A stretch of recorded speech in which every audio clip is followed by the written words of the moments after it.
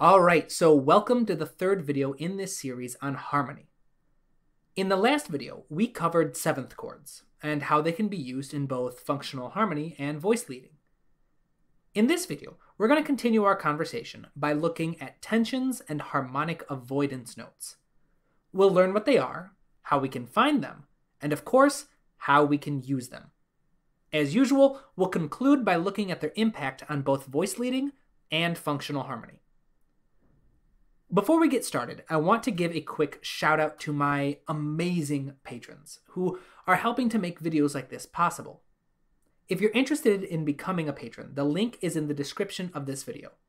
All proceeds go towards helping me make tuition payments for school. And with that, let's get started.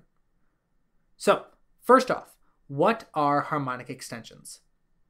Well, extensions are notes that we can add to the chords that go beyond the typical first, third, fifth, and seventh that we've seen so far. These notes tend to contribute a ton of personality to your harmony.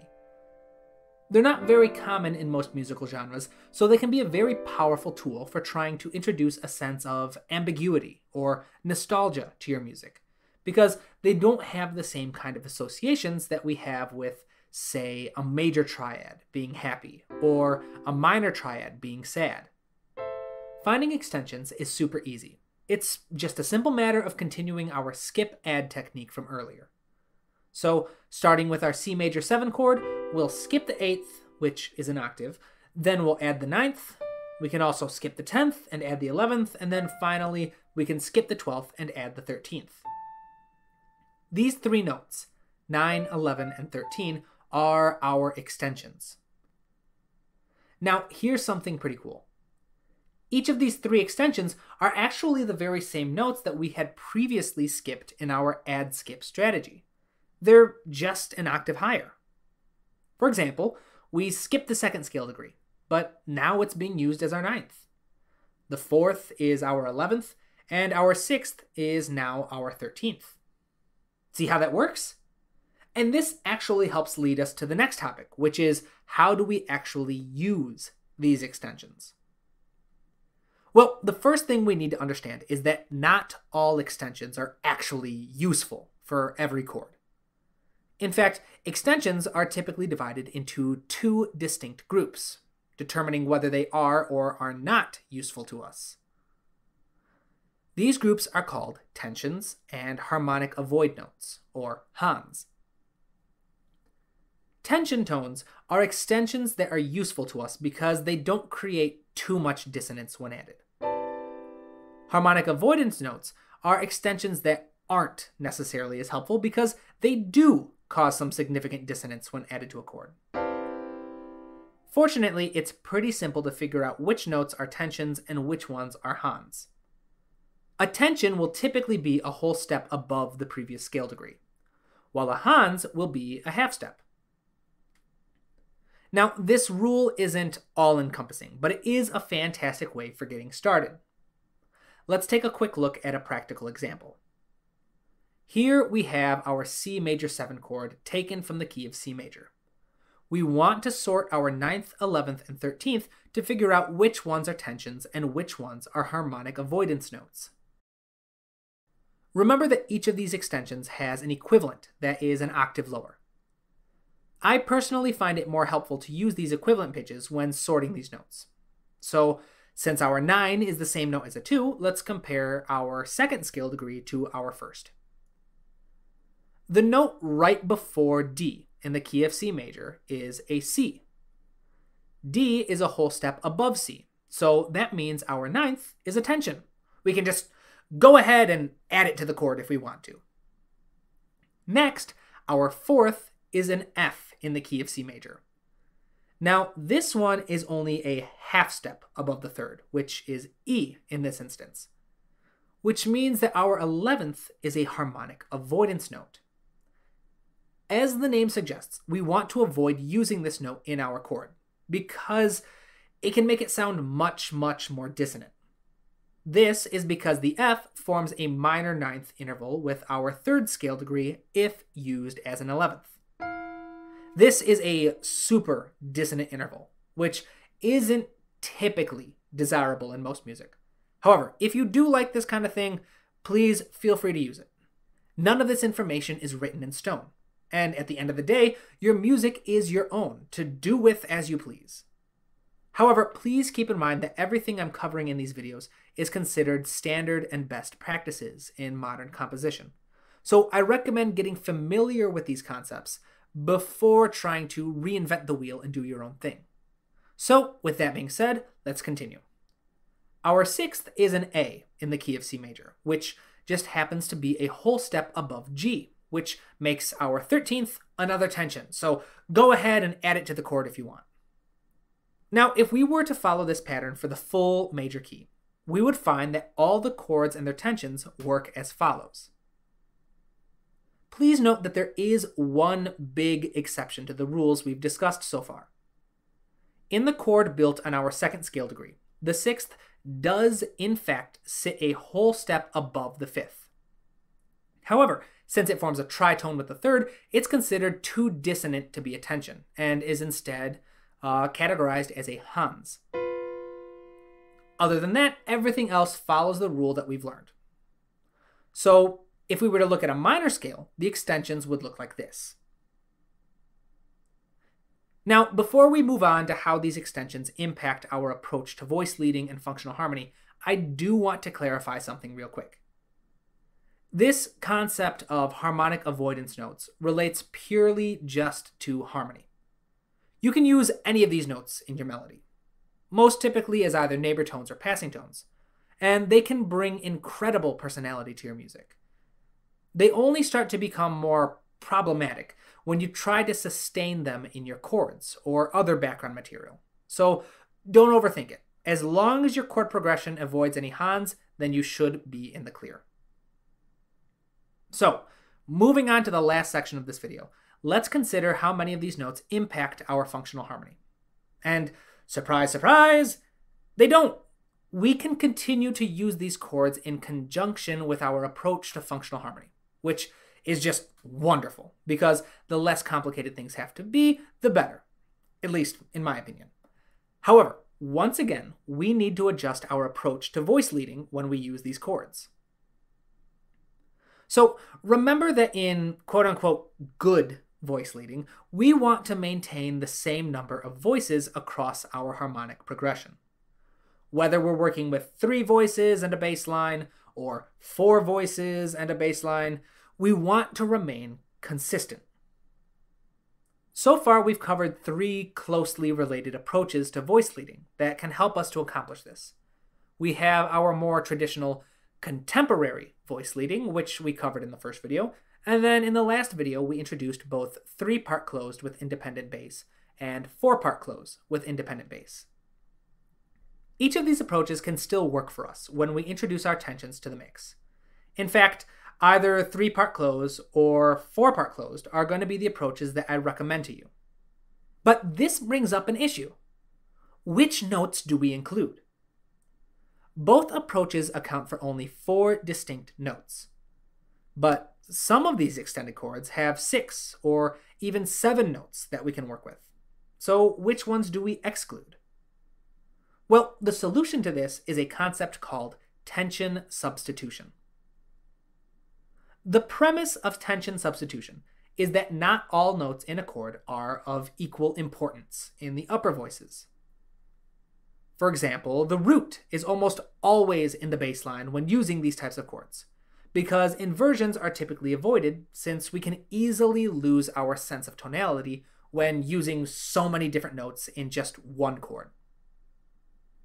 Since the root is already in the bass line, we can use the 9th in the upper voices instead, essentially substituting the 9th for the 1st.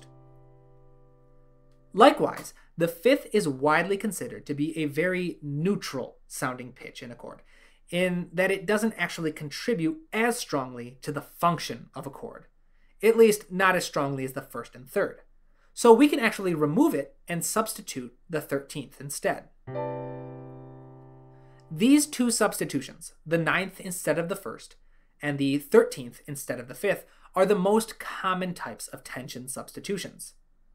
They can easily be used to help voice lead our chords with either 3-part close or 4-part close strategies.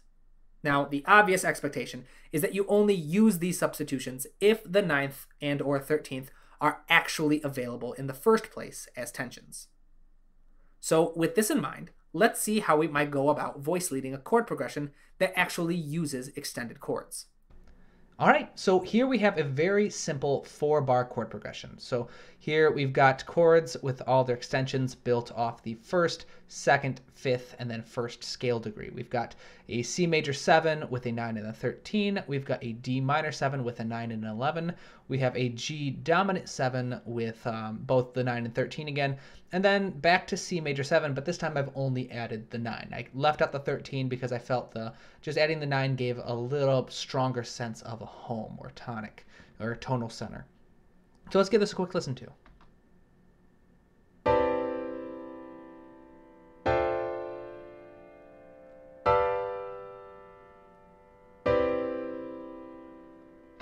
There we go. So lots of extended harmonies. And you might not use this many in your own chord progressions, but it's still something I figured, well, it's a video about extended harmony, so why not use a bunch?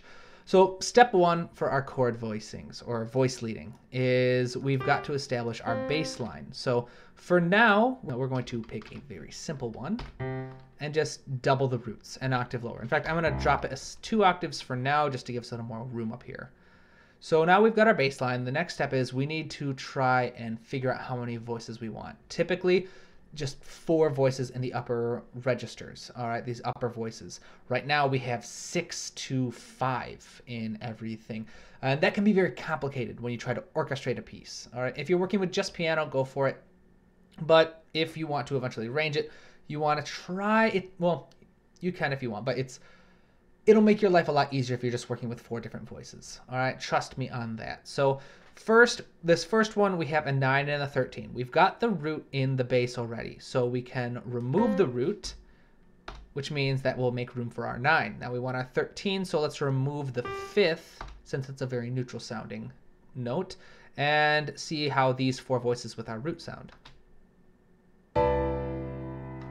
Very nice. So that pretty much helps maintain the sound we're looking for while making it a bit more manageable, a lot easier to work with. So this next one, we've got the D minor 7 with an added 9 and 11.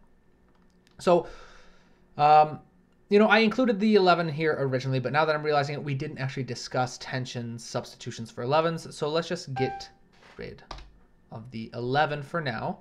And then let's get rid of our root to make room for the 9. So now we have our D minor 7 with the added 9. And yeah, that'll give us 4 voices. So let's give that a quick listen to.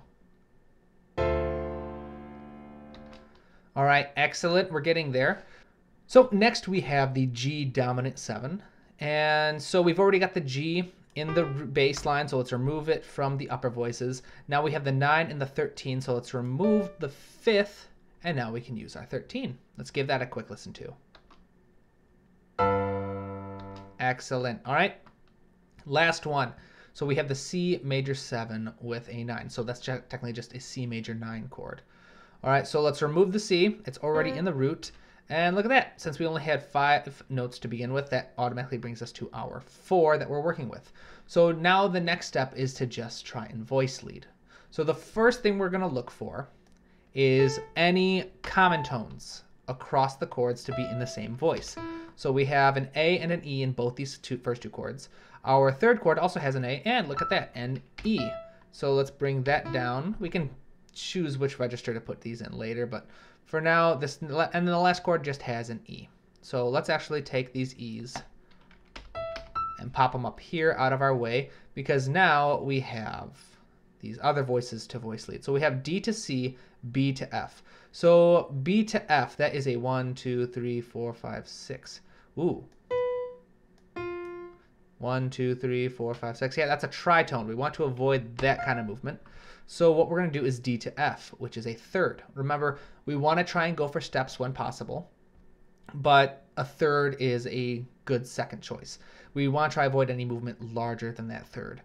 So D to F is a third, B to C is a step, so that works for us. Oh, awesome, because it also brings up a common tone that I had missed earlier. We have an F in both of these chords here. So B to C, C back to B, D to F to F. So now, let's see, did I miss any others? Okay, it doesn't look like it. We've got, oh, yes, the B right there. So now we have A to G and F to D. Now we could move the D up here, but that would be a perfect fourth interval, whereas F to D is just a minor third. So the thirds are better than fourths in terms of voice leading.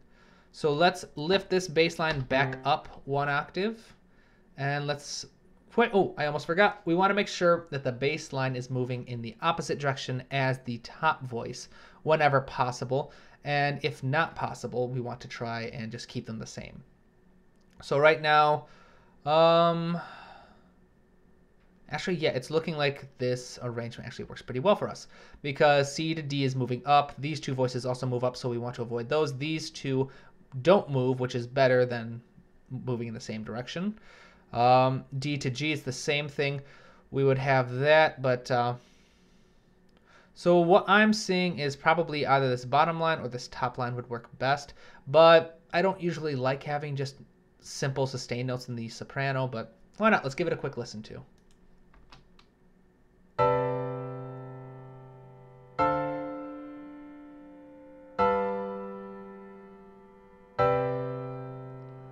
All right, yeah, I actually like that. So there we go. Simple, easy. It follows the steps that we've established so far in the previous videos. This is a perfectly acceptable way to voice lead these chords. And with that, we've reached the end of another video in this series. If you found it helpful, please like and subscribe to the channel and share it with anyone else that you think would enjoy it. This video was made possible by the incredible generosity of my patrons on Patreon, who gave me the idea for this series and have continued to support me as I work on creating new content for each of you. So thank you very much to each of you for supporting me and my work. Also, thank you to each and every one of you who have sent me such incredibly kind and supportive comments and emails. Your support means the world to me, and it helps keep me excited to put out new content. So in the meantime, keep studying, keep working hard, and as always, keep writing new music.